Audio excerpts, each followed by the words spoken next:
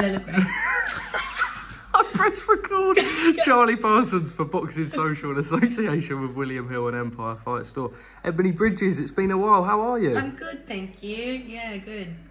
Happy to be back and experience an atmosphere. It's just incredible out there tonight. It's amazing out there. It's so good. I love it. I love the Irish fans, and yeah, what a fight to come out to. In terms of just boxing big time coming back to Ireland, it's been an awfully long time, as you will have been informed throughout the week. Those fans, I mean, we talk about the fans up north in the UK, Leeds specifically. Not saying that Leeds fans aren't good, but these are a breed, aren't they? I also think because they haven't had something like this for so long, it's even more incredible. Like, you know, it was packed out from 6 p.m. Like, it was, no one was missing a beat, you know, like they all wanted to be here for the whole time, and it's just, it's incredible out there.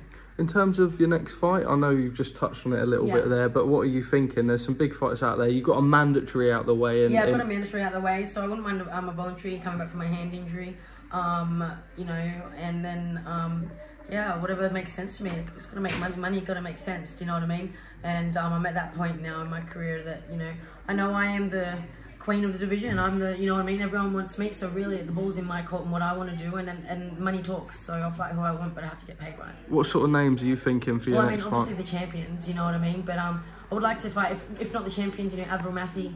I like the look of her, and I like her style. She's tough, and she's, you know, I know she went up a weight to fight Ramla, but I think that would be a really exciting fight for the fans. Other than that, you know, obviously the champions, not fast, you know.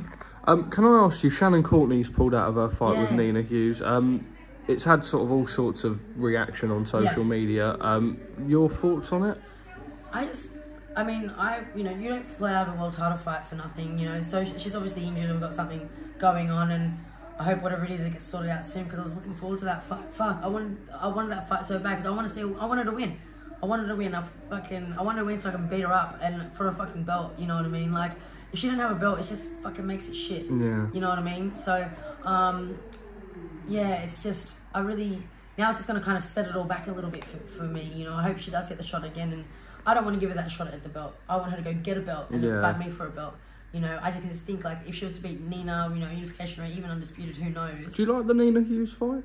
Yeah, I don't mind the Nina Hughes fight. I know it's a title, but in terms of selling a fight as well, etc. Not doesn't sell really. I mean, look, I don't.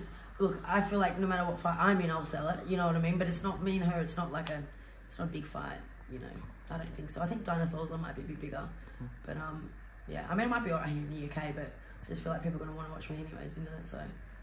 Elle Brooke, I've been going back and forth with. What a great character, and she's boxing by storm. Something that I always sort of talk a little bit about her is she deals like badly with self-confidence, especially in the build-up of fights, etc. And she always comes afterwards so frustrated because she knows that she can offer so much more. We see her in sparring, and she almost looks like a pro. Yeah. What sort of advice do you give her moving forward? I just tell her it's your fucking third fight, babe.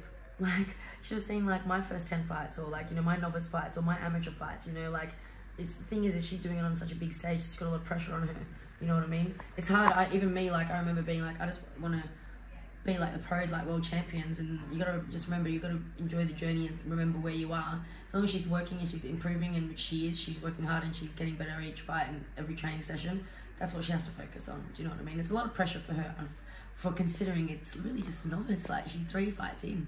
Like, when I think about my first 3, I didn't even let anyone come and watch me until I had 10 fights, but as an amateur, because I was like, I don't want people watching me fight. I won them all except for the one, but yeah, it was still like... Yeah, to go from nothing to them fighting, and you know the crowds like that. And you're fighting in front of like 10 people in an amateur. Yeah, she's fighting in fucking like filled out arenas. And they do fill out. Yeah, exactly. So, and she's judged a lot, you know, so it's tough for her. Finally, from me, the rest of the gym, Johnny Fisher, June 10, and then the rest of the guys, I imagine you're excited. You can't wait to get back working with them all. Can't wait. Just a word on them all and Johnny for June 10? Yeah, really, really good. You know, obviously Johnny's fighting in a couple of weeks. So I'm really looking forward to that. He's looking really, really good. Johnny Hedges, he's out with he had the same hand surgery as me, so he's out for a bit now. But yeah, we're all good. The Tibbs Boxing's doing well. Ebanie, always a pleasure. Thank you very much for your time.